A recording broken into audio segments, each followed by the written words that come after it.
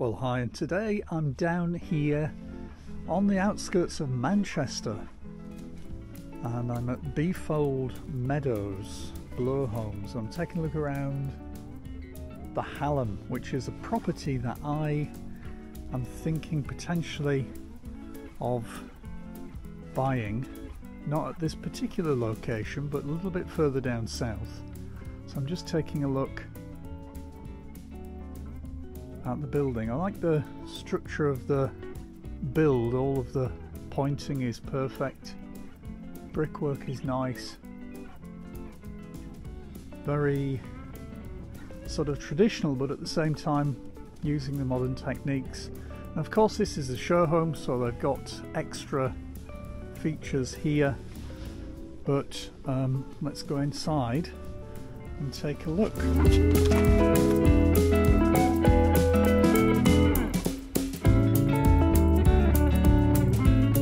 So as we go inside, there was music playing, and so I couldn't use the original voiceover that I did as I was walking around in the house. So instead I'm doing a little bit of a post review here as I watch the video myself. So here's a little washroom at the side, and then as we move down the hallway there's a utility cupboard which has room for the boiler in a top cupboard, and then beneath that there's room for a washing machine here, or a dryer there, and I think a washing machine there. Now you can either get those guys to provide the appliances at a cost, or you can have your own fitted afterwards.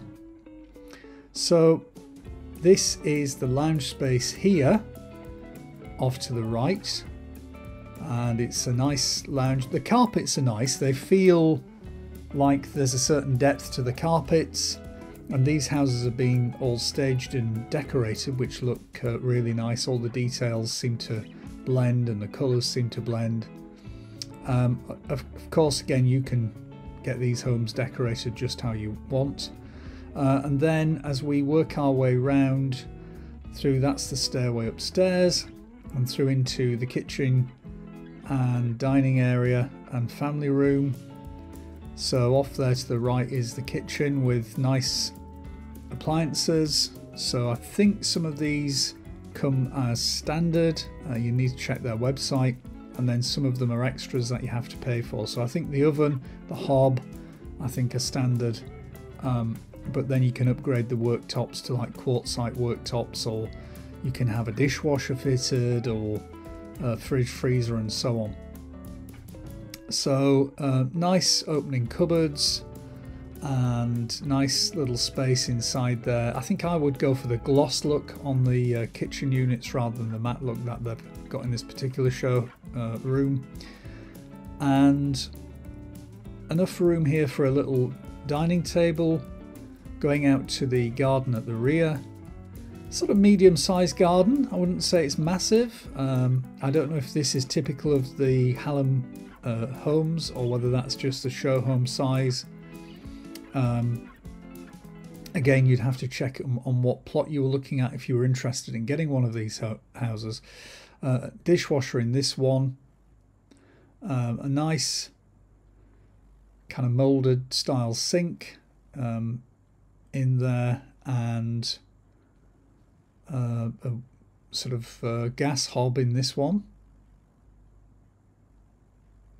So yeah, nice open airy space, and all very modern looking fittings, and you can decorate it how you wish. I think again the flooring you've got to pay for extra.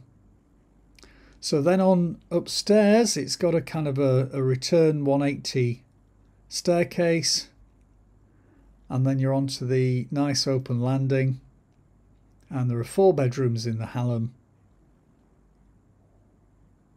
a bathroom, and then one of the bedrooms is en suite. This is one of the smaller rooms here. As we go inside, just turn the lights on to get a little bit more light in here.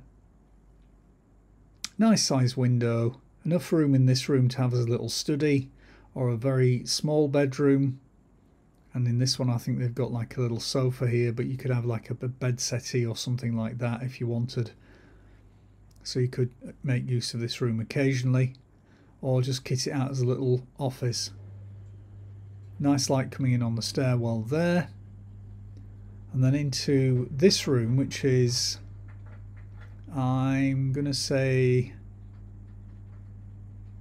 maybe a little bit bigger than the other one.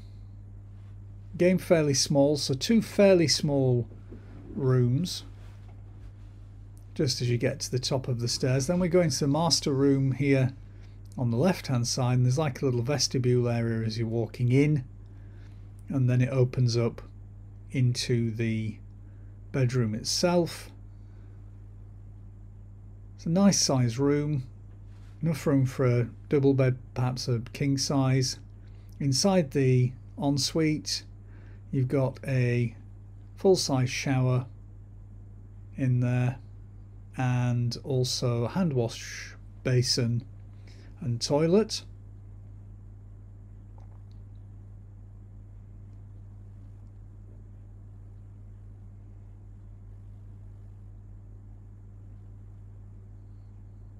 Frosted window to outside to let the light in, radiator in there too. And then this back out in the room just gives you an idea of the sort of size from a different angle. As you can see, fitted wardrobes across there, and inside they've got them pretty much empty so that you can just hang clothes in them or have shelves fitted as you require. This is the family bathroom with shower cubicle at the end, which is handy to have it separate to the bath.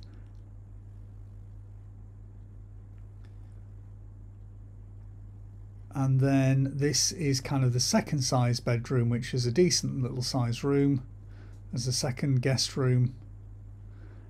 And that's it around the Hallam from Bloor Homes. Thanks for watching and take care of yourselves. Bye bye for now.